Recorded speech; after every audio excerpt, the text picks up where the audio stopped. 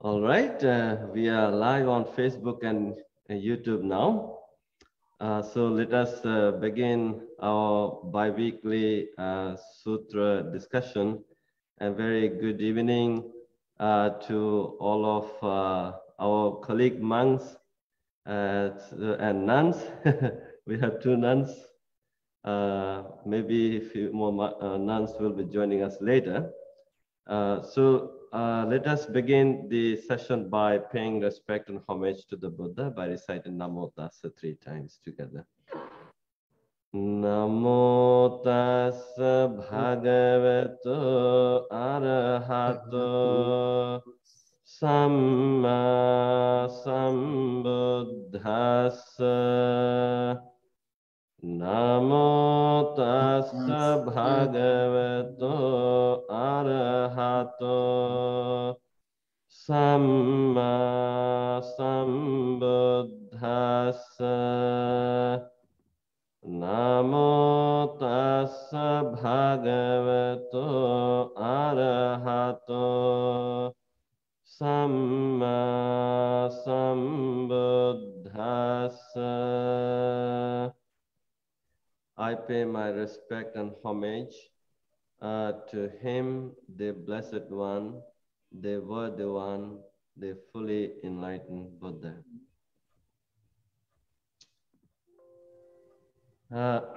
Dear Venerable colleagues, the monks and nuns, I would like to welcome all of you to our bi-weekly sutra discussion. And also I would like to welcome our friends who are watching us on Facebook and YouTube Live at this moment, who are joining us from different regions of the world. I would like to introduce our Venerable monks and nuns. And it's a great joy to have the presence of many monks and nuns today. Actually, 2 weeks ago, we had the discussion on the Valentine. We did not have that many Valentine monks and nuns. just four monks. So it's a great joy to have all of you. So let me, I think we all know who we are, but I would like to introduce you to our friends who are joining us, watching us from different regions. So let me begin with Venerable Vadigala Samitaratana. He's joining us from England. It's midnight for you. So I'm very happy to have your presence. And we have Venerable Dhammadina Mehendanse, and also the Venerable colleague, I think Sati. Satima, Samaneri Satima. Both of you are joining us from Washington, D.C., Virginia. And we have Bante Verapanyo. Actually, you're a traveling monk. I don't know where you're joining us. Maybe from Europe? Italy. Italy, yeah, it's midnight. And we have Bante Nalaka joining us from Arizona. Then we have Bante Madhavala Saranapala, two Saranapalas, mine and his. He's joining us from Vancouver, British Columbia, Canada. Then we have Bante Sanata Vihari joining us from Los Angeles, Hollywood monk. And then we have Bante Janananda joining us from Ottawa, Canada, the capital city of Canada. Then we have Bante Kusala joining us from here at our temple in Toronto, Mississauga. Then we have Bante Shanta Sobana joining us from California. He's another Hollywood monk. And we have Bante Kamalasuri joining us from Minnesota, USA. Then we have Bante Nanda joining us from Rhode Island, USA. And we have Bante Sankecha. I think you're in the car, maybe on your mission, but it's good. Happy to have you joining us from Detroit, Michigan, USA. Then we have Sister Kema joining us from India. You were in USA last week, but you are back in India, I guess. Then we have Bante Nandaloka joining us from Ottawa, Canada. And then we have Bante Samadhigama. His camera is not working, I guess. Then we have Venerable Trudeau joining us from Florida. So this is such a great unity that we have, we monks and nuns have. We are discussing Dhamma together. And as Buddha says, Sukha Sangha Samaggi, the unity among the monks and nuns, the monastics, is a great happiness. So we also have people watching us from different cities, different countries. We would like to welcome all of them to our bi-weekly sutra discussion. And I have a kind request from everyone. If possible, please share this program on your social media timelines for the greater benefit of your friends and colleagues. And there are people who are seeking wisdom, the light, and maybe our discussion is going to shed so much light to those who are seeking, maybe those who are going through difficulties. This discussion will give them hope. And that's why I kindly ask everyone to share this program. So today's discussion is about war and peace, a Buddhist perspective. And of course, I have to remind everyone, this is not a political platform. We are not here to talk about politics or conflicts. We are not here to fight with one another. Together, we are here to explore the teachings of the Buddha. What Buddhism or Buddha has to say about war and peace. And we are here to share the positive message. Maybe, I think the positivity is what we all need at this moment. And I know all of you are very well versed in Dhamma. And if I miss some teachings from the Sutra Pitakas, maybe you could talk about that. You can openly share a positive message based on a sutra or Jataka story where we can see the light. So, having said that, now let me begin today's discussion with Bante Kusala to tell us a story about, I think, during the time of the Buddha. Buddha's relatives were going to fight, and Buddha was able to stop it. Now, how did it happen, Bante Kusala? Thank you, Bante. This is very timely discussion, and I'm so glad many monks and nuns are interested in talking about war and peace at this time, as we get so much information from different sources about what is going on in the world. So this story is famously known by many Buddhists. It is the conflict that happened involving the Rohini River, and Buddha's relatives were on one side. Shakyans were on one side of the Rohini River, and Kolyans were on the other side of the Rohini River. So they shared the water from this river, and they did not have any conflict until this one time when there was less rain. Shakyans and Kolyans were still doing their agricultural farming using this water from the Rohini River. But at this one time, they realized that there was not enough water for both sides to share because there was no rain. And Koreans went to Shakyans and said, we are only one season, we only need water for one time, and our crops will ripe, and we will use the water this time. And Shakyans did not like this idea. They said, no, no, no, we also need water. We will also need to cultivate our paddy field, and we will build a dam and get all this water to our side. And Sharkin said, if we allow Koreans to use this water, we will have to use our jewelries and valuables to buy food from the Koreans. So they started arguing who to use water, and these arguments heated up.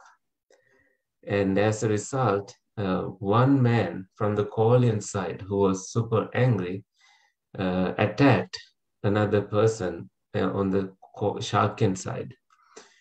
And when they started using abusive language as a result of these fights, the conflict, kind of started raging into a fight between two clans. And it was less about water this time, more about who has more power and who is weaker, who looks ugly. So they forgot all about water, and they started picking on names and telling things to hurt the other side. So this went to the ministers, and ministers reported this to the rulers, the kings of both sides. And the kings then declared war, not really resolving the water conflict, but they declared war between the Koreans and Shakyans. And at this point, as a habit, the Buddha was scanning the world, observing the world with his psychic abilities to see who needed his help. And the Buddha saw that Shakyans and Koreans were going to start a war, and there will be so much bloodshed and lives will be lost.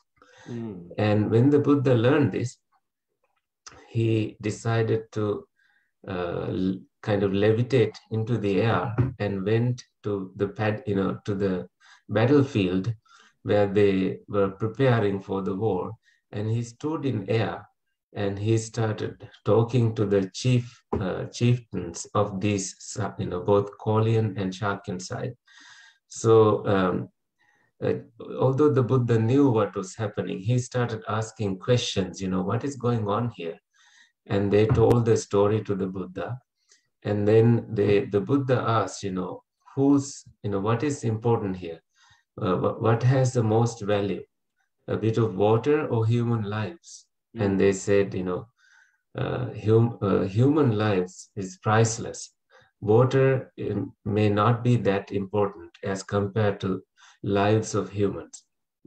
And then the Buddha said, if you start a war right now, instead of getting water, you will get blood flowing through the river, because you never know how to stop this kind of a war, and neither party will win. Therefore, the Buddha said, just let go of this hatred, delusory mind state, and overcome it and make peace.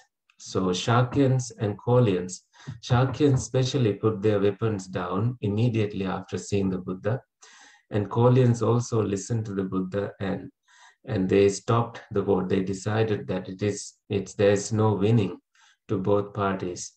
And this, even the ministers, when they questioned, they didn't know how it actually started. So ministers questioned from their subordinate ones, and then subordinate ones questioned from the villagers, and villagers pointed to those two people who started attacking each other first. And then, the question came, why even that fight started? And then the answer was that the water was the reason. So sometimes you don't even know where these conflicts start until it becomes a huge war and a lot of hatred instilled among these fighters.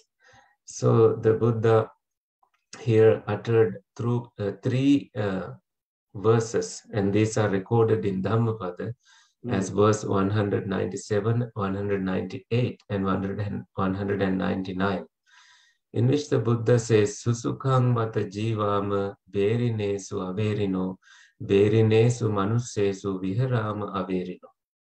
And then the Buddha said, Susukang vata jivama aturesu anatura, aturesu manusesu viharama anatura. Then the Buddha said, Susukang vata jivama usukesu anusuka, usukesu manusesu viharama anatura. And I will tell the meanings of these three verses. The Buddha said, indeed, we live happily, not hating anyone among those who hate. Because there are so many people who would choose hate, because that is the easy answer. Yeah. And we live without hating anyone. And that is the case of the Buddha. He had eradicated hate, and he did not find it useful to hate anyone. And then the Buddha said, we live happily in good health among those who are ailing. And there are so many men who choose mental violence, and as a result, they live a sick life. The Buddha said, we live happily without having even that kind of ailment.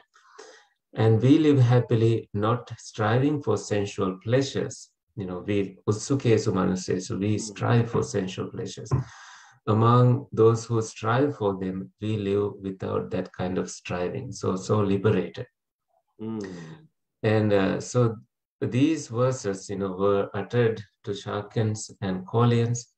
They understood the value of human lives, and they understood the danger of going into war, and how much, causalities, how many lives will be lost. And the Buddha managed successfully to stop this war. So this is that story, Bhante. I think we can go from there to find many other sources where Buddhism discusses about war and conflict resolution. Thank you.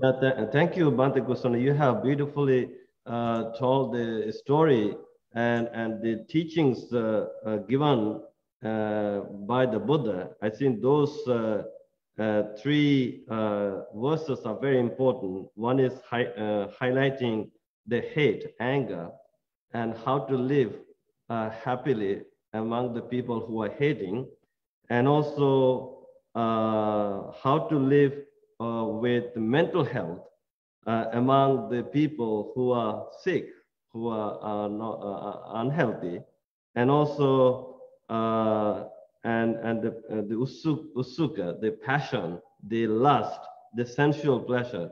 So I think these three words, the vera, atura, usuka, hate, sickness, and the passion of sensual pleasure. This could trigger the conflicts among us, among the human beings. And I think, our venerable monks and nuns, of course, as you listen to this story, there is so many things maybe popping up in your head.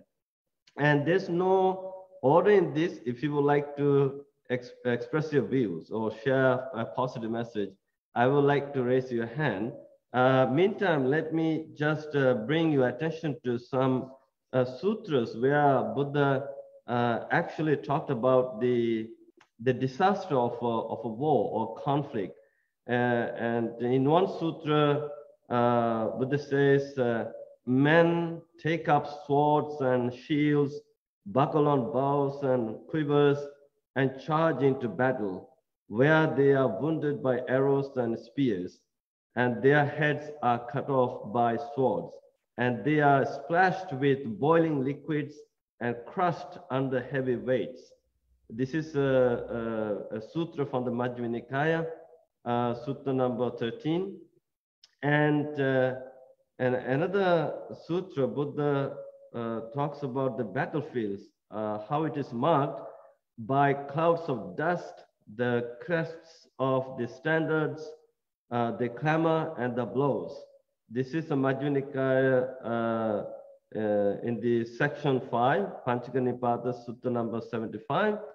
And there's another sutra which says, rulers, obsessed by lust for power, executed their rivals, imprisoned them, confiscated their property, and condemned them. So this is condemned them to exile.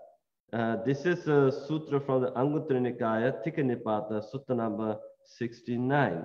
So obviously, Buddha knew any conflict, any war could be a big disaster. And therefore, Buddha has taken a different path, and he kind of encouraged rulers and the people not to wage a war, not to engage in any warfare. And he talked about the harmlessness, the non-violence, love for all beings. And there is a sutra in the Dhammapada, the Gatha in the Dhammapada, which says all beings fear violence, all fear death. Using oneself as a criterion, one should not kill or cause death. And then there is a teaching on the Samma Sankappa of the Noble Eightfold Path. We have to let go of the wrong intention of violence, killing, hurts, and the hate and anger, and we should try to cultivate the intention, the right intention of non-violence, non-hurt, and of course the love and compassion. So I think there are so many teachings we find in the sutras. So I would like to ask a question. So how can Buddhism help this kind of conflict we see in the world? Anyone?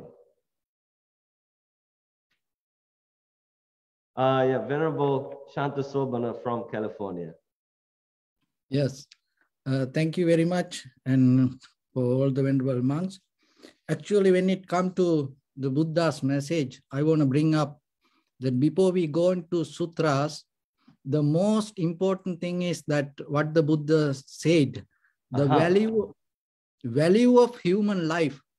Without understanding that, we cannot get into any other solutions. That is the best. Because when it comes to the war, it has so much gravity, it can destroy everything. So in the bottom line, that what the Buddha said, that to become a human being, in the samsaric journey, we sacrifice a lot. So, and at the same time, that through that message, if we understand that to become this human being, that kicho manusa patilabo, kicha machana jivita. So it is very rare to gain human life. And at the same time, when it comes to the Buddhist biology, that we all are kind of like a family. You know, when we look at the very recent our society, people talk about the kind of like Muslim Brotherhood and Black Lives Matters. But when it comes to the Buddha's life, you know, that kind of concept gave a, you know, huge impact to the society. But when it comes to the Buddha's, you know, teaching, we all are in a kind of like a family. There was no one that separate from us. As example, that whatever we inhale, because our breath is the very primary source of the life. But when we inhale, that inhalation is someone else's exhalation. There is no separation, you know. So if we give that teachings to the world, I think that the world going to be more better. But when it comes to our own life, sometimes, you know, we don't understand it. We don't go in that way. When everything go nice and correct, and most of people invest the money, invest the life, invest the society to buy arms. And so as example, most of countries, recently we had a discussion, most of countries, and they spend so much money to buy weapons, more than the funding for the education, but when the wars start, everybody go against. But the thing is, when everything go in a nice, smooth way, and at that time, if we address to the world to mention how valuable this human life, so that value will bring us as example that when it comes to the Eightfold Path, right effort, so why we have to have the right effort? Because through this samsaric journey, maybe we accumulated a lot of unnecessary skills. So we have to purify ourselves. And at the same time, how we can purify? Becoming better ourselves and giving a good opportunities for other people and sharing our life with others. So, but the most fundamental thing is when it comes to this kind of or any other things, even around that, the most important thing, I think, the foundation is the value of human life. If anybody don't understand that, I think no any other way that we can apply the Buddha's teaching. That's a great yeah, that's a great idea. Great thought. Thank you so much, Venerable Shanta Sobana, for saying that. Every life matters, right? Every life matters. I think that is the very reason why in the first the first precept, the Sikkhapada, Panatipata Veramani, right? Sikkhapadang Samadhi. So this is a training principle. We have to train our mind to refrain from taking life, because every life is so precious, it's valuable. And so that is the very reason why even Buddha said, I guess, Sabbe Satta Bhavantu Sukhitatta. That's right. All sentient beings be happy, right? Yeah. Yeah. So anyone else who would like to add more insight into this?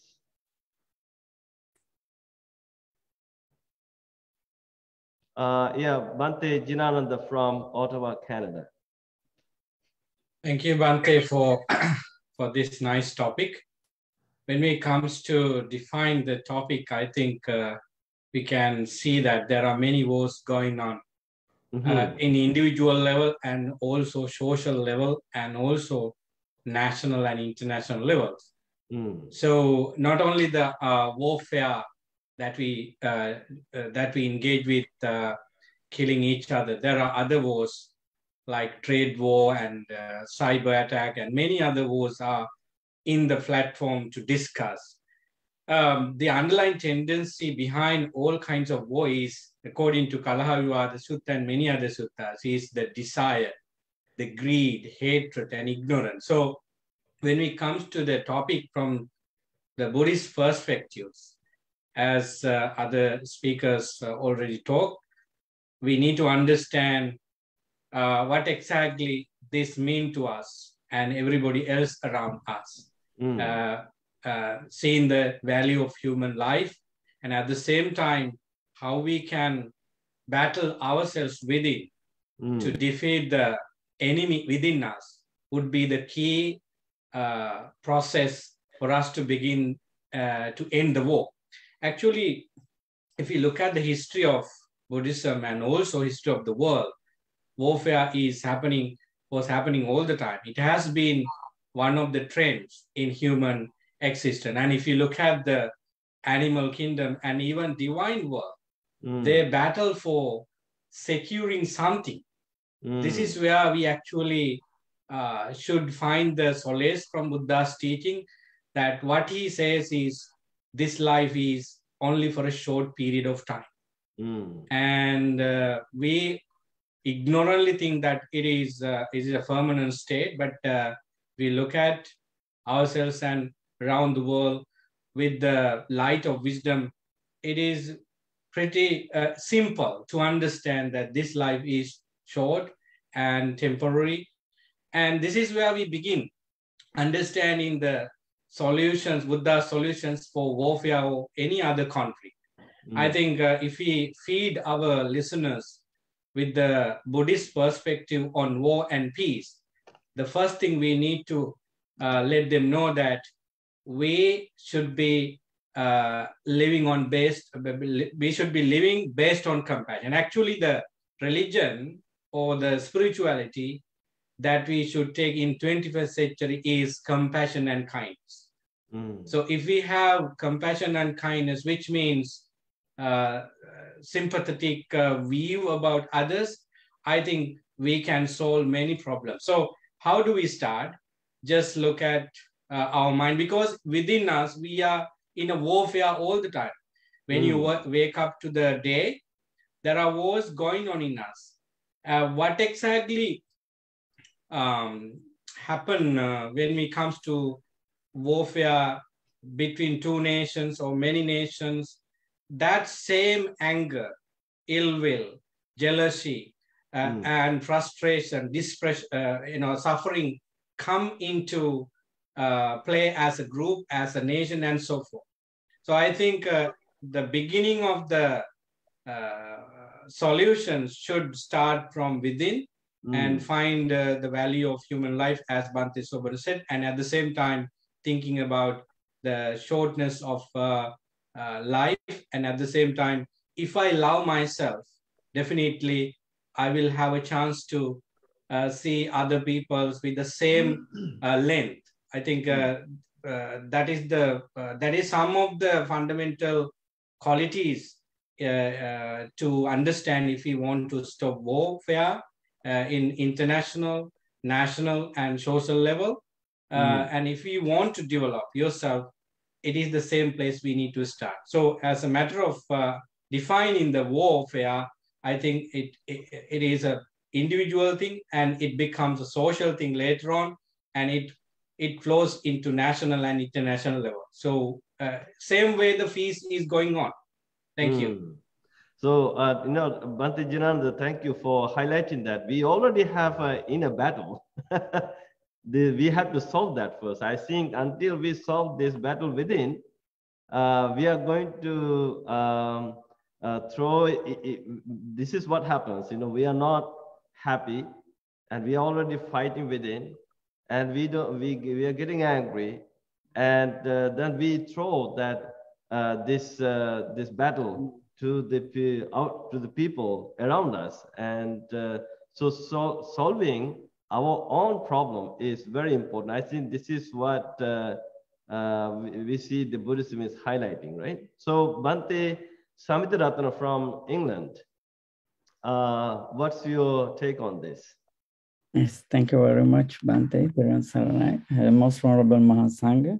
So today I am so much delighted to attend and add my own philosophical thoughts regarding war and peace as a Buddhist viewpoint.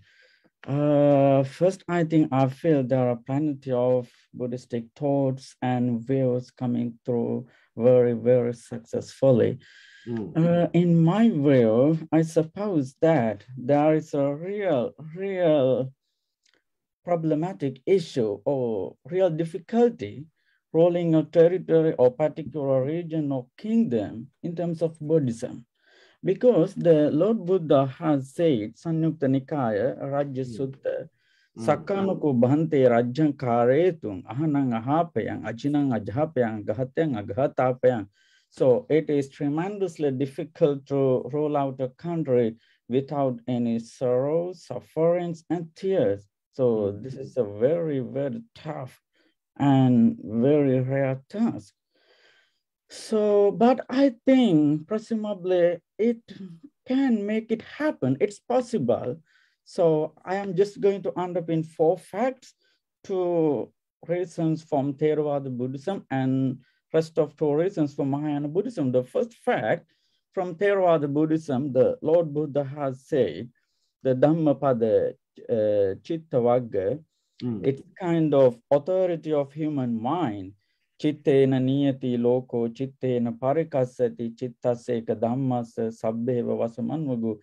In very brief, to put it another way, I can say the fundamental root of either war or peace is human mind or consciousness. So if we are able to regulate ourselves, our thoughts, feelings, and emotions, we can get rid of human war on the planet. If you want to establish human peace along with human well-being, we should improve. That means we should improve the seeds of compassion and many spiritual thoughts. Then root of all these matters are always with us. Then first and foremost, we have to understand it, the self-regulation and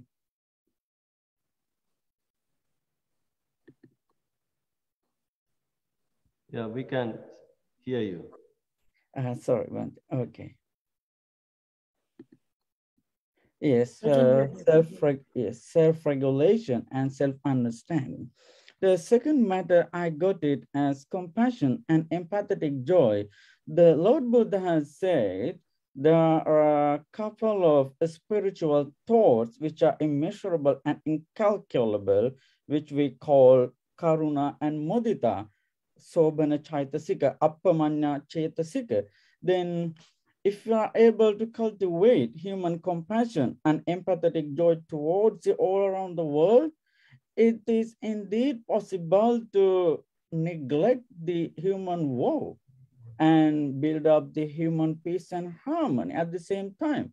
Absolutely, it is possible. So compassion and empathetic joy are the another roots or another fundamental reasons for building up the human society. Then apart from that, particularly, the Confucius has said the concept of run. The concept of run means self-heartedness. So indeed, the self-heartedness is the highest humanistic value and the ultimate goal as a human being. First, if you want to love or being compassionate to the world, you have to love yourself. Then if you can love yourself, if you can love or make your compassion towards your relatives and your friends, then it is very similar to others as well. You love yourself, you love your parents and relatives and your country people. Other people are also same. Then we have to understand in favor of self-heartedness. Then finally, the Lao Tzu, who was a great philosophical master in China, he said, we all have kind of very universal rhythm in human life. Then peace with human life is a symbol of softness, flexibility, and relaxation. Then conversely, the death with woe is a symbol of rigidity, inflexibility, violence. So all in all, I wanted to say that Buddhism in favor of Mahayana, Theravada, Vajrayana, Tantra, and in any ways, the Buddhism recommends profound teachings to human well-being alongside democracy, free will, freedom, and well-being. So there are no room for war or violence, any non-humanistic deeds. Thank you so much, Venerable Samit Ratana, for shedding more light on and adding more wisdom into today's discussion and war and peace. And of course, you're absolutely right. You know, it's the war begins with the mind, and therefore we need to train the mind. We have to practice compassion, sympathetic joy, and also, as you brought the Confucius and Lao's teachings about the self-heartedness, warm-heartedness. I think this is what we are lacking. That's why the human mind is becoming so cold. So cold-heartedness is going to cause more problems, right? So we need the warm-heartedness. So thank you. And Bhante Kamalasri from Minnesota raised his hand. And I'm pretty sure, Bhante, you have very deep insights to share with us. Bhante Kamalasri. You had to unmute yourself, Bhante. Yeah. dear venerables. Actually, I wanted to talk something about this. I think we have to think in a little bit different way about this topic today, because we can find so many concepts from the textbook. So many we can find. If we have the interfaith conference or discussion like this, the other people also can say there's so many things from their textbook, and everybody can say we are the best people who talk about peace. Yeah, but trouble is different, because in history, what we have done practically for the peace. I have complained against the religious group, all of the religious group, not including Buddhism also, because of it is sometimes, I think it is shame, because the World Peace Council, it is organized by the philosophers and atheist people, not the religious people. That is the important thing. It is not came from the religious organization, or it was not the religious concepts. Yeah, the Carl Jung, I forget the famous philosophers who was in last century. The other people proposed this concept and organized that for the United Nations and the peace conference in the United Nations and Peace Council. Then we have to think about this, and that what we can do for this as a religious group. Yeah.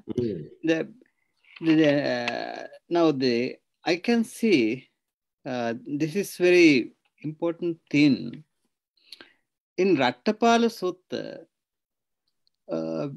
It says something new thing.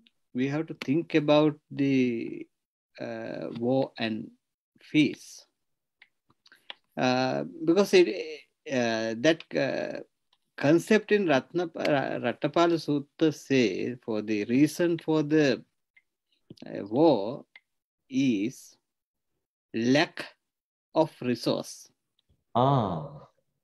dissatisfaction. The resources are lack. Yeah. Then human mind, it is dissatisfaction. Uno loco atitto. Yeah. Then after that say, being slave to the desire. That is because of the most of the anger base. There is no any war in the world. Just our innocent anger. I like to say it is innocent anger. It is normal thing in human life. It is not big thing. They have private troubles. They have their hurted mind and unhappy mind. That is the only thing happen with that. But this is economical trouble. Trouble of the resource. Always make war. Yeah. Just only if we talk about just anger, it is not the reason. Yeah. Otherwise, now we also have to think this thing. As example, our mind, our mentality, our mindset, how work is. The same thing happened before 2 years ago. The Russia attack to the Syria, ISS. I think we were silenced. We were silenced. We didn't talk anything about because of within our mind. Practically, we also agree with the Russia. We have another mindset, so we didn't talk about that. But now we're talking about that. Why is it that? because sometimes because of we living in USA. Yeah. Sometimes the Asian people who live in our Buddhist countries, mostly I talked to some people last 2 days to try to understand their mentality about this situation in the world. Anybody not understand what is the result, what will happen in future, what is going on, how it is affect to the life in the other part of the world also. They just only watching the videos like watching video games. Yeah, that is the only thing happening in even though Asian country, most of the biggest population, Buddhist population in Asia, the Buddhist countries also happening same. There is thing. Then first of all, we have to understand why do we weak like this way in this important topic? Yeah, that is the thing. We are very weak. Yeah. Otherwise, mostly there's religious group. We also cause for the war in the world. Then we also have to take responsibility as religious group. And otherwise, in the all over the world, the atheists, non-religious people, they have done so many things for the peace. Yeah. Then we have to. My purpose is we have to think about what is yes, we have so many concepts. How we trans them out, how we make project, how we build up them until to project, and how we can activate in the world for the peace. The Ukraine and Russian trouble, it is not the one and only. But it is biggest in I don't know. I am very concerned about this situation. So that is why I say it is biggest thing. But it is not only that. In future also it would be happen within another situation. Yeah, because of within this economical trouble, we don't know in a day future. In the Thailand and maybe Thailand and Myanmar. They also must be start a war like this way in future because of the new economic system in the East Asian countries. Then we have to think about that. So I like to propose how do we create a project, or how do we active within this situation in the society. I think as we all have to become the engaged Buddhists, it's I think we do talk about engaged Buddhism, like, when there's a conflict like this, and of course our task should be to help, reduce the tension and those who are subject to this conflict, and of course they are suffering. Now, a little while ago, our assistant Dave said he talked to one of his friends, and like how they are going around and talking to the refugees. We have a place. If you want, you can stay with us. At least we have 2 rooms for you. Or my friend has 1 room for you. Contact us. You can welcome. I said that kind of compassion is going to diffuse the tension. And I think, Bhante Kamasir, what you said is very important. Lack of resources, and as people always feel incomplete, right? Incomplete, they want more. And people have become slaves to the cravings and desires. And so as we understand our own self and our own condition, and as we try to transform ourselves, then we also try to help others, right? So it's very important. So Bhante Kusala, you raised your hand. I'm pretty sure you have more to add into this. I really liked that Bhante Kamalsiri mentioned about it is not just hate, the cause behind wars and fights, it is also lack of resources. It is so true, when at one point, Adananandane, so the translation of it, when you don't give wealth to the poor from the government, the poverty increases and they start stealing. And if you need protection from those who come to rob your house, you have to keep a weapon. And when you use weapons, it hurt people. And then as a result of that, it can increase into a war, a huge conflict. So it is very true that, there are many reasons, and among many reasons to start a war, among them, we find lack of resources is one of them. And also I see that misunderstandings can be a cause behind these conflicts. Sometimes people not being able to grasp their limit, even at one point when monks who were bearers of Dhammadhara, and there were monks who were bearers of Vinaya, those who were very strict on Vinaya, the discipline of the code of discipline of monks. And there was this kind of conflict, because one of those monks left a bit of water in the toilet. So they used a basket for in the toilet, and they left a bit of water. And there was a rule that you are not. There was some argument that you are not supposed to do it. And those monks who were strict on Dhamma said, no, that's not such a big deal. But Vinaya monks said, it is a big deal.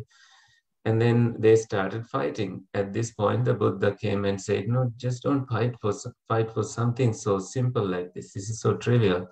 And these monks continued fighting, kind of fight, not physically, but still being split because of this kind of misunderstanding.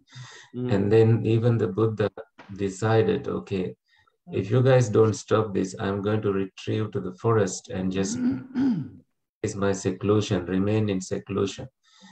And when the Buddha went away, and people realized, that the Buddha went, these monks were having an argument, and the Buddha is no more around, and people stopped giving food to monks. And then monks realized, oh, we should really stop this. We need food to survive, and we are huge numbers. So then they stopped. You see, when you don't receive food, it can stop a huge fight. So you see, lack of resources and not getting what you want, and realizing that we have gone too far. Learning how far is too far, even in a conflict, is very important. So I see this is also an example where earlier we discussed about the Buddha resolving a conflict and retrieving to the Buddha resolving that conflict, and here the Buddha retrieving to the forest. You see the same Buddha attempting to establish peace, and seeing we can see the details of these incidents and realize that these are the conflicts, and these all start because of adherence to certain opinions. And you see, you recently wrote this little piece, little piece of article about war, Bhante Sarnapal, and you shared this beautiful quote that said, if a mind can start a war, mind can also stop a war. So that is super, super wonderful that we start that. It all starts in your mind. And I think we can go from there for the remainder of the discussion. Yeah, thank you, Bhante Kusala, for adding more insights into this discussion. Of course, the views always conflict, the perspectives, and lack of understanding could lead to more problems and more conflicts, and even within the monastic community, they were the Buddha's disciples, but they were taking the side, Dhammadharas, Vinayadharas, and they were so stubborn. We are right. We are right. So I think these two views are based on ego too, right? So there's the ego conflict. And Buddha himself could not help the monks at that moment. So he said, it is better to live in the forest, alone than living with these monks who are in conflict. So anyways, so later on, people stopped helping them, feeding them. Then they realized, my goodness, we made a huge mistake. So they sought the forgiveness from the Buddha.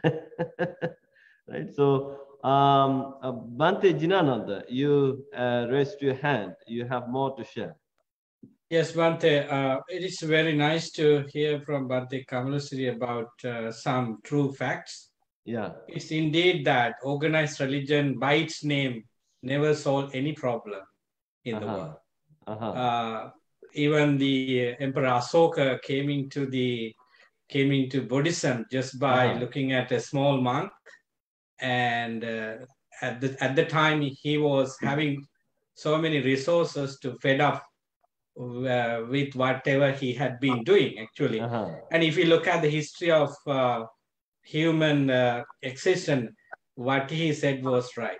Organized religion, by that title, we cannot come and solve problems. That's why actually in the mechanism of war or peace, never consider religion can do anything. If you look at the United Nations, none of them invite religious leaders to solve any problems because of this lack of mechanism in religion to provide peace and happiness for the general public. As a group, they would be really good, doing well, because they, as he said, they have a golden statement of peace and harmony. And I'm not putting Buddhism into a state where it doesn't mean anything, but of course, what the Buddha said is all about compassion, kindness, and there is a practical way actually. He brought the point that Paticca Samuppada, dependent arising, should be understood with regard to conflict, war, and any problem. Of course, yes, if we follow that path. That's why we want to leave that religious label out now and go to people. Actually, he was talking about some method to do in order to make peace. So as ambassadors of peace, Buddhist monks can do this. Look at the Buddha's life. When he went on Pindapath, and if he found that there are enough time for me to stay somewhere, he went to other monasteries and talked to other religious leaders. He went to places where some problems existed and talk about that. So isn't that a path for us to follow, to go to other religion, to other people, and find a way out of these problematic human conditions? I think Buddha has given us so much so that we have to act according to it. So we talk about Buddhism is not a religion in a way. It is a form of philosophy. It is a form of way of living, especially addressing those human conditions. It's a psychotherapy, somebody define it. So I think as true individuals who follow the Buddha's teaching, we need to put that so-called label behind and follow the path of compassion and kindness, as the Buddha said, so that we have opened our mind towards all these different characters, so that they would accept us. I think what he said is really true, and I am up to that. I think so we all need to understand that we can make a family and a society more peaceful if we understand that the common religion in the modern world is accepting humane qualities from the bottom of our mind and allowing others to enter in. That is called put in. Okay, that's very interesting. So I say the communication is the key, right? Yes. The communication, the peaceful dialogue based on understanding, based on mutual respect, mutual understanding, and this peaceful dialogue and communication have the power to clarifies so many things, the things that we don't see the other side. I think when we engage in conversation like this, let's say even what we are doing now, we all are joining from different cities in North America and Europe, and we are discussing, and there are, actually, I'm very happy to tell all of you, we have so many people watching this program on Facebook and YouTube. I think this is a great interest to the people who are seeking some help. Or they are trying to find some solution. I think today's discussion is going to shed more light. So Bante Sankichi, you raised your hand. Bante Sankichi from Detroit. What's your take on today's discussion? Yes, Bante, Sanapal, thank you very much for the opportunity. Yeah. Actually, personally, when you look at these heated turbulences that are going on in the world, actually, it just occurred to me, actually, as we all are still facing the global pandemic, right? Hundreds of thousands of millions of people are dying still. And it's amazing to see that. Have we learned the lesson from what's going on so far, right? I think, from the Buddhist teachings also, we can find some important messages, lessons, to think about the world, the nature, and we should learn lessons, actually. Eventually, I remember in Sattva Suryogavana Sutta, in these kind of occasions, Buddha gives us very interesting information to look at the meaning of our life, how long we are going to be here on this planet, right? How temporary, how short our life is. So we don't have much time to waste, right? So I think personally, we all have to understand and learn these important lessons from what is going on in the world. So the best example is this global pandemic, I think. It has affected almost everybody, every nation. But the very unfortunate thing is that, the world, commonly the modern society, is taking the warfare as actually kind of as a measure of testing or measuring their power, the strength, right? Their political powers, their economical powers, and all these things, So that is where actually I think practically we have to impose these values, especially in the young generations. That reminds me of one important, interesting saying, actually, I learned from Bhante Punnaji, actually, still remember, this is all about being civilized eventually. The real civilization begins from the moment you begin to, or you start to think about the next person, the person who is sitting next to you, not only about yourself, right? So we can see how many innocent people, even innocent babies, children are dying because of these wars. What do they know?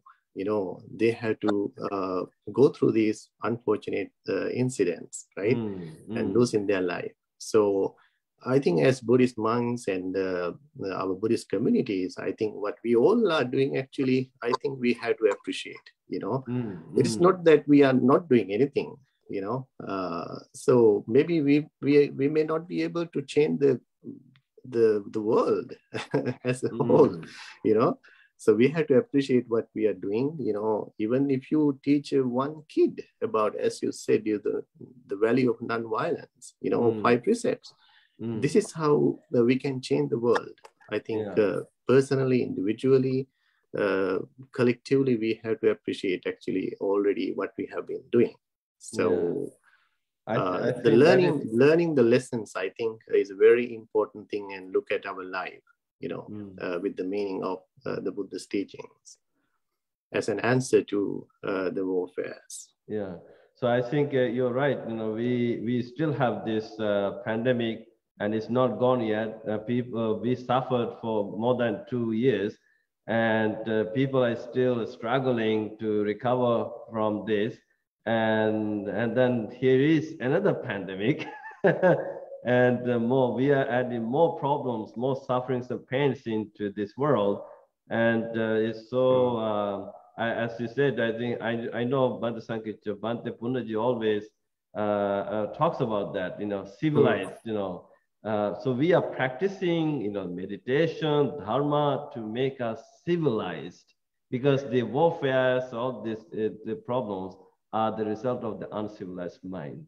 So thank you for bringing that up. Yeah. So now we have Venerable Tridao from Florida raised his hand. Venerable Tridao, what's in your mind?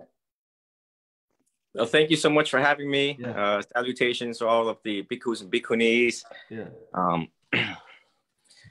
So I think we Buddhists play a very, we monks, members of the Sangha, play a very vital role in educating the public, people across the world. And there's a shift in consciousness of change where I believe in the near foreseeable future, hopefully in our lifetime, our lifetime, that we get to see this shift in consciousness right before us. As in, like here in America, we have this, the first three words in the Constitution, we the people. And there's a tremendous amount of influence that the people have in regards to the choice of leadership in their particular region or country. And a lot of people have this fire in their heart to advocate for peace. And I believe that by and through the teachings of the Dhamma, and that when they receive the Dhamma and fully see right view, see the three marks of existence, see the Four Noble Truths, and most notably the first noble truth of dukkha, then the people, the masses of people, the crowd, the majority, will make a better and more informed choice in choosing their leader, whoever that may be. Additionally, they will also advocate for peace, like we have seen the many humans, and also citing the late Venerable Thich Nhat Hanh and Dr.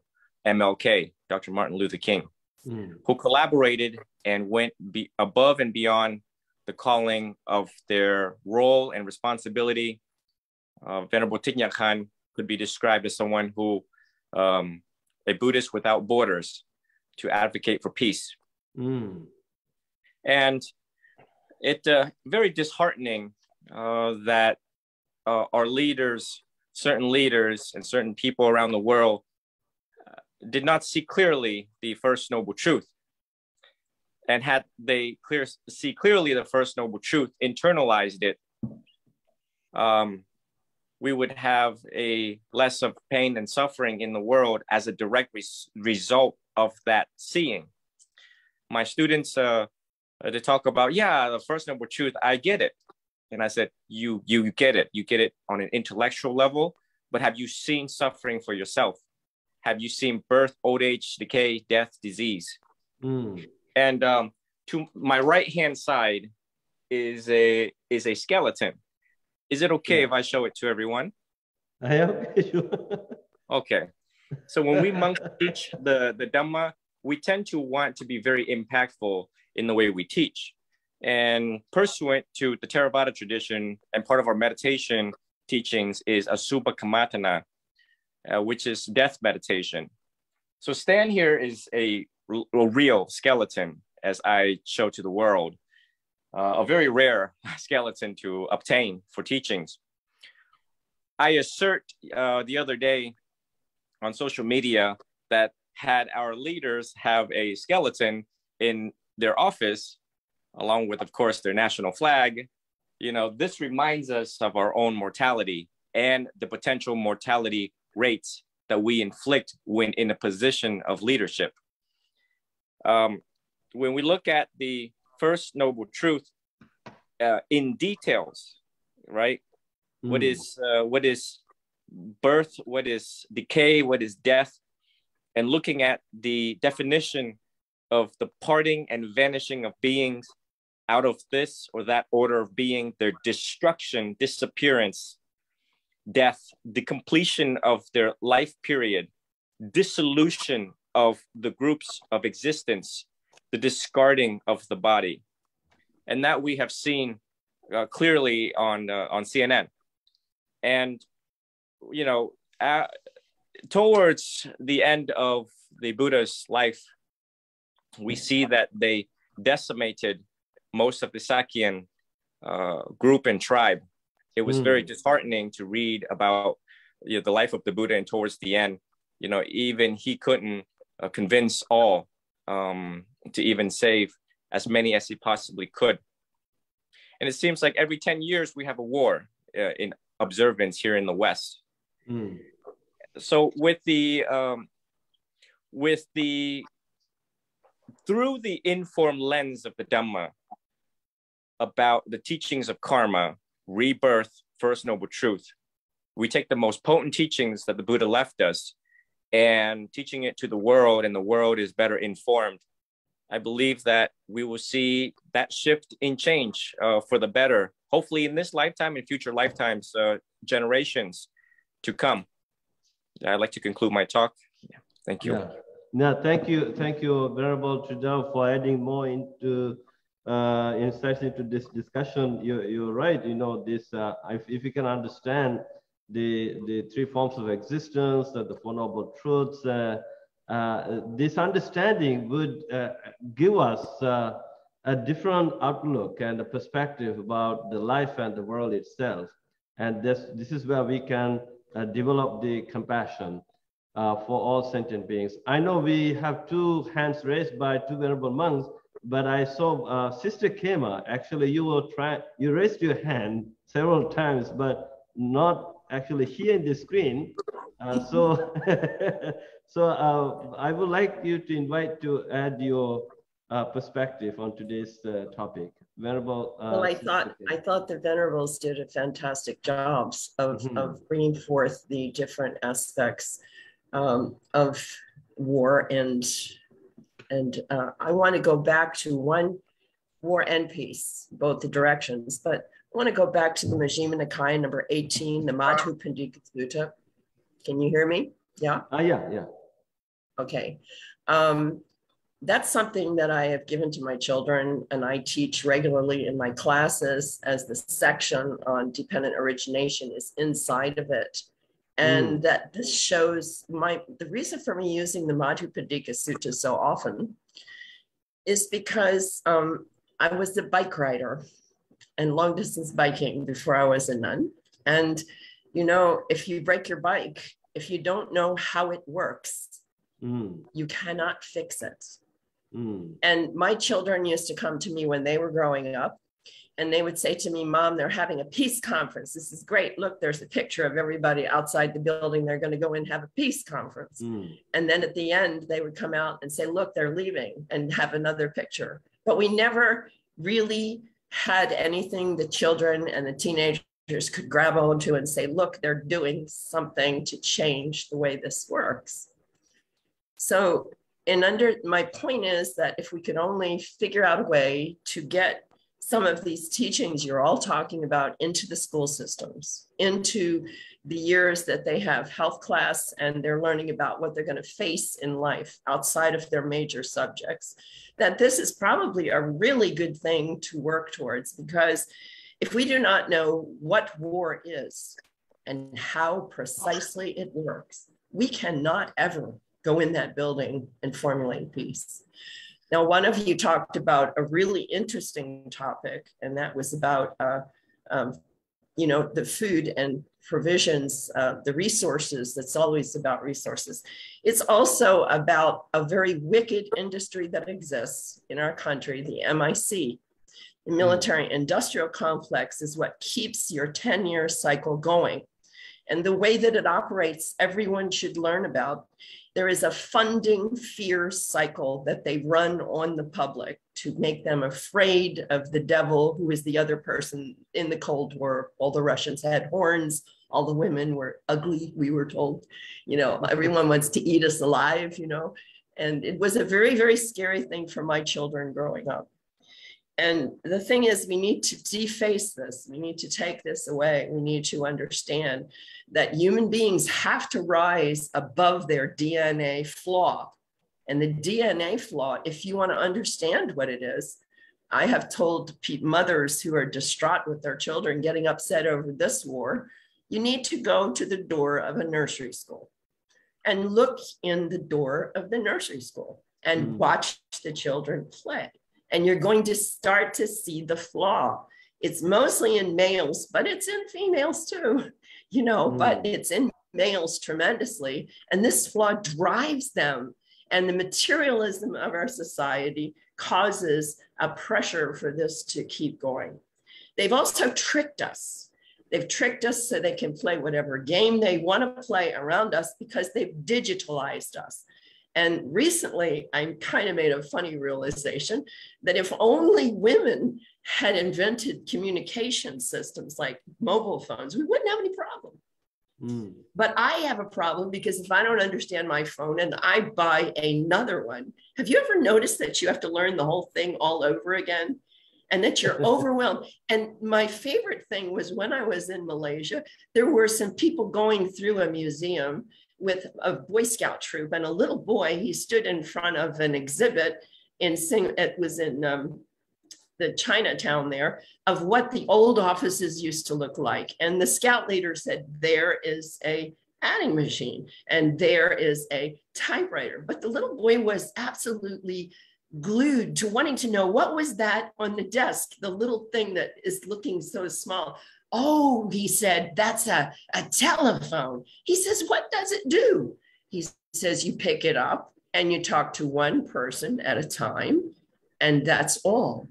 And no bells and no lights flash, and you're not hooked into any advertising, and you can complete your call. And nobody bothers you. And if you communicate, you're going to communicate from one place. By the way, I have 9 ways you can actually communicate with me. I try to turn them off, but most of the time, those applications say, if I turn them off, my phone will no longer work. This is a crazy world we're put in. But the reason I'm talking to you about digitalization and this kind of confusion, well, the bottom line with the phones is I can't take my cord and give it to you to get energy. A lot of times you use a different cord. This is not nuts. We're separating people in the digital world. We're preoccupying the whole population so they can't look at what is wrong with the bicycle. They have to understand how the bicycle is put together. That's why I take them to 2 places when I teach. The Bhattacharya Sutta, you've heard me say before, asking them what is true about the past and what is true about the future, because the men who run our countries and our world, they don't understand, and women, okay, that what does run our world, are we really possible? Is it possible for our minds to advance above what's driving war in all directions? Ukraine was a beautiful country. It's a beautiful country, you know, and it has its own GP and everything is really working well that this should happen to it. But Buddhism has the answers. And when you go into the Madhupandika Sutta and go to the one paragraph, there's one paragraph in there. And at the bottom, it says, this is the end of wars and all fighting and all sticks and all rods and all guns and everything. One thing we should mention here when we're talking about all this is the actual power of the Ukrainian people. Yesterday, thousands of them did come out on the streets in spite of an actual war going on. Thousands were in protests. Unfortunately, over 800 of them were, arrested, but they came out. They're not hiding and they're coming out, and they're going to resist as hard as they possibly can. These people are fighting for their survival and for their freedom, but the Buddha can help them. We can help them by showing them how this works and how your mind works and how to avoid it and share it with as many people as possible. Understanding the dependent origination is the key, right? Understanding the dependent origination and how things unfold and how we can, it's forgiveness, compassion, and loving kindness. That's it. Forgiveness and compassion and loving kindness. Thank you, Sister Kema, for adding. We are coming to a conclusion. We don't have much time. I would like to hear more from you, actually, Sister Kema, but hold on to your thoughts. And Bante Santosobana. And after you, I see Bante Nalaka raised his hand. I would like to hear your point of view, Bante Nalaka. Okay. Yeah, thank Bante you very much. Santosobana. You know, and so I want to give some information for our listeners.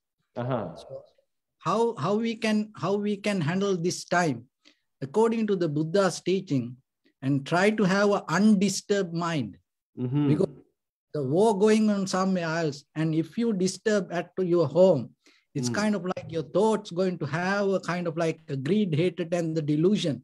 It's deeply start to contribute. And other thing is, today with these social medias, that what happening, actually we can't get the right news.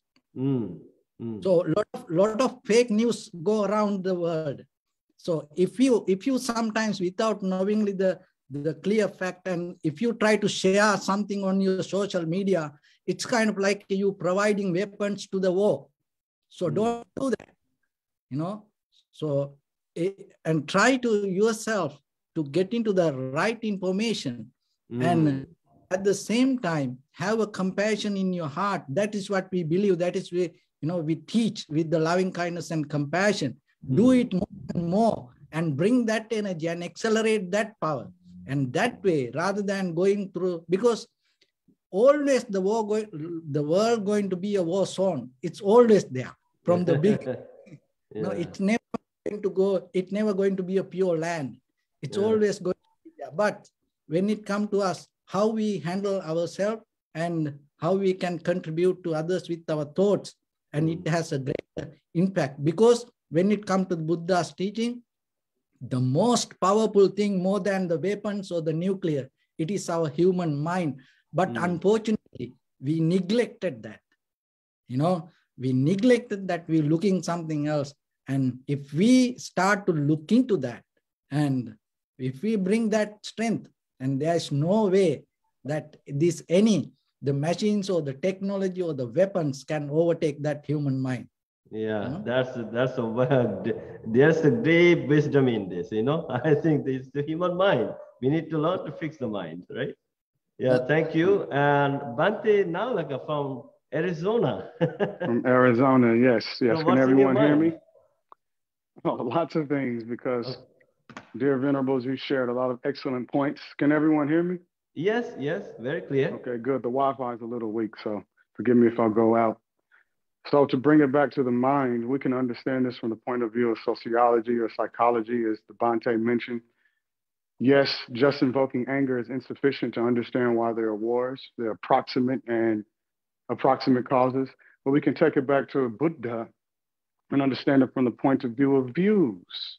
Now, I'm not a psychic, but I'm pretty confident that Vladimir Putin is attached to his views, his grievances against the West. But I too have views. So in understanding my mind, which I can make more kind and more compassionate and empathetic, then that is how we change the world. I think Bante Sankicha, that I pronounced his name right, he said, we can't change the world, but we can change our minds slowly yet surely over time. And in doing that, the world will change. Otherwise, we fall into hopelessness and despair or apathy. And that's not what Buddha taught. So kindness towards ourselves, compassion, and examining our views and not being attached to views, even correct views. For example, democracy. Yes, I believe that is not probably the best system we have. But if I beat people over the head with this as a cudgel, that's violence.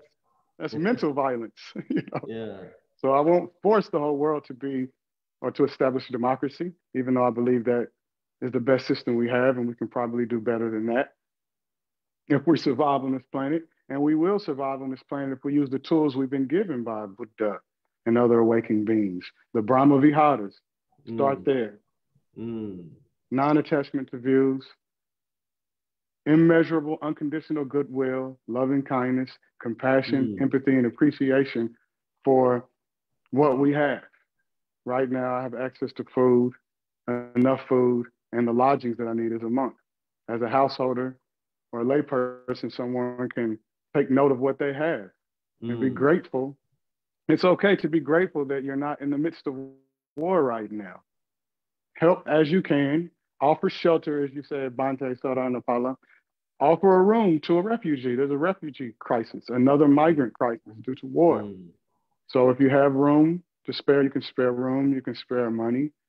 You can also spare your mind. Widen your mind, expand your mind to include everyone in your thoughts, in your aspirations. May they be well, may they be happy, may they be at peace. I think helping the people, those... And it starts with that. People look at... I think you're breaking. I think we understand, I think helping the people during this difficult time, showing our love and compassion, especially to those people who had to leave their home, their loved ones. And I think we can imagine the amount of suffering they are going through right now. And I think as Buddhists, we all have a moral and spiritual obligation to be there with them. So I'm trying to actually find some connections, how to send some help from here. I think we are coming to an end. We just have 5 more minutes. And I know Bhante Sanat Vihari from Los Angeles, you are here. And do you have anything to share with, or any positive message with our audience? Bantes, Ayas, I've personally seen 2 wars, and my father and my uncles. So war is a constant theme in my family. Every generation has been involved in some war, even back to like 120 years. For 120 years, every generation in my family has been. And what stands out to me the most is I remember my father. I asked him about how he felt, about how he felt about everything, and he said he never really anger or any resentment towards the people that he was fighting. He knew that it was happening really because on another level, the people who were in power kind of putting the people against each other. So he never took anything personal, although many of his dear friends, he told me some stories of what happened to his friends.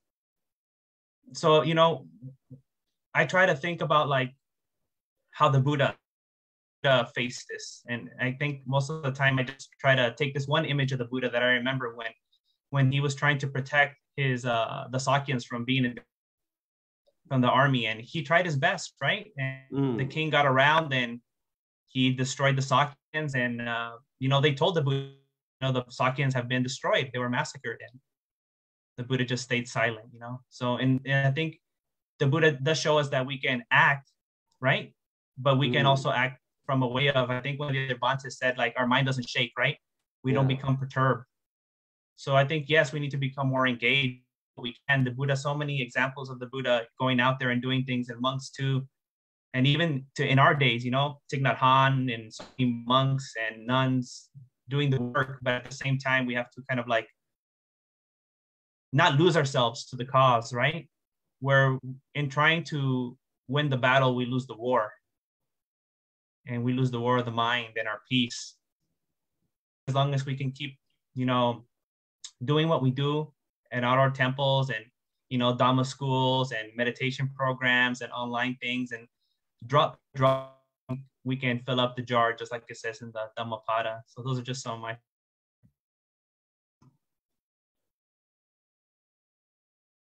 I think you're breaking off. So thank you so much. I think it wasn't clear. Something was wrong with your connection, I guess, the Wi-Fi connection. Okay. I think we have come to an end. I know you have so much to share. Verbal Trija, just 1 minute. I can give you 1 minute since you raised your hand. You have to unmute yourself. Okay. All right. So the last quote leaving this group is that the Buddha said, "You can win 1,000 battles 1,000 times. But the noblest victor of all is one who wins the battle with himself." That's right. So bring it all back to yourself. Be an unshakable rock. Not to be moved by anything that is good and not to be moved by anything that is negative in the world. Yeah. I'd like to conclude my talk, and may you all be well, be happy, be free. Thank you. I know that's the key message, right? Thank you for sharing that teaching of the Buddha. So I'm very grateful to all the venerable monks and nuns for making such a great contribution, adding your insights into today's discussion, shedding the light and by bringing hopes through the teachings of the Buddha. And let us come together and send out metta, loving kindness to all sentient beings. And I think, Venerable Nalaka, in your background, we see, there's a Sinhalese saying called Sila Satya Dukhin Midetva, may all sentient beings be free from suffering. I said that's very timely teaching. And thank you very much for sharing your wisdom and giving your blessings. So let us conclude today's discussion by reciting the Ovada Patimokkha verses. I would like to respectfully invite Bhante Nanda. Can I invite Bhante Nanda to recite the Ovada Patimokkha verses today? Bhante Nanda from Rhode Island.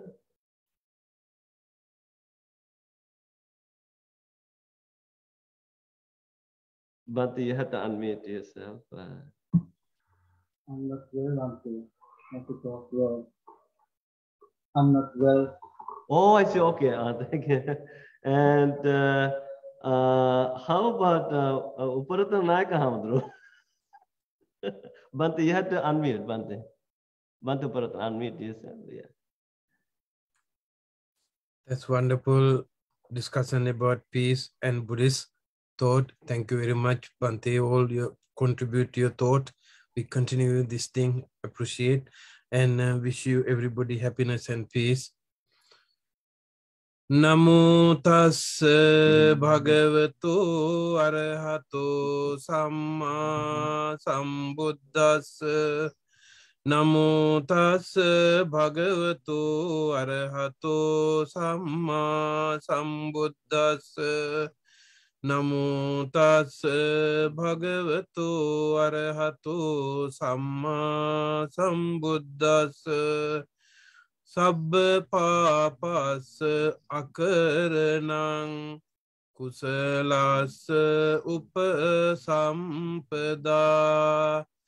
Sacitta pariyodapanang etam buddhana sasanang. Kanti paramantapotitikha Nibbanam paramang vadanti buddha. Nahi pabjito parupaghati samanohoti parang vihetayanto. Anupavado anupaghato Patimokkheya sangvaro. Mattanyutaca bhattasming Pantaca sayanasanang. Adhicittece ayogo etang buddhana sasanang. Thank you, Bhante Uparatana, for beautifully reciting those three verses. I think these three verses have the solutions to modern conflicts, if we can understand, if we can practice them. So thank you, Bhante, for reciting the verses beautifully. And also we have Bhante Punna joining us from Sri Lanka in the last minute. Bhante Punna, your wisdom could have been benefited so many people, but you came in at the end. It is so precious, Bante, this kind of discussion at this moment for the whole world, how strong the Buddhist message for the war and also to find the peace. Actually, not in the big scale, but in the subtle level, going through your mind and finding a clear solution to purify your mind. I think perfect timing. And I know, Bante, you have done a great job continuing this kind of discussion for this kind of subtle situation. We cannot directly criticize any part of the world, but we can find a solution, this kind of any kind of conflict or whatever the thing, especially going through our own mind. So thank you so much, Bante. You are beautiful social work, and I really appreciate. Wish you good health, Bante. Thank you, I Bante. really thank you so much, Bante. No, it was. So I precious. know you have so much to share with us, but but next time, next time. Okay, Bante. Thank you so much. Grateful to Our every noble, our noble, venerables are here, and so how strong their message to the world, and it is amazing. It is amazing. Sadhu, sadhu, sadhu. So we please keep sending out metta to everyone. Like, as we say, dukkha patta chini dukkha, bhaya patta chini bhaya, soka patta chini soka, hontu sabbe pipan. Those who are suffering, may they become free from suffering. Those who are living in fear and with fear, may they become free from fears. Those who are grief-stricken, may they become free from grief. May all sentient beings be well, happy, and peaceful. So with these thoughts in mind, let's say sadhu, sadhu, sadhu, sadhu. So thank you, and I will see you all in 2 weeks' time for our next bi-weekly discussion. Until then, all of you stay well and happy, and may you have all the blessings of the Buddha, Dhamma, the Sangha. So good night. Bye-bye.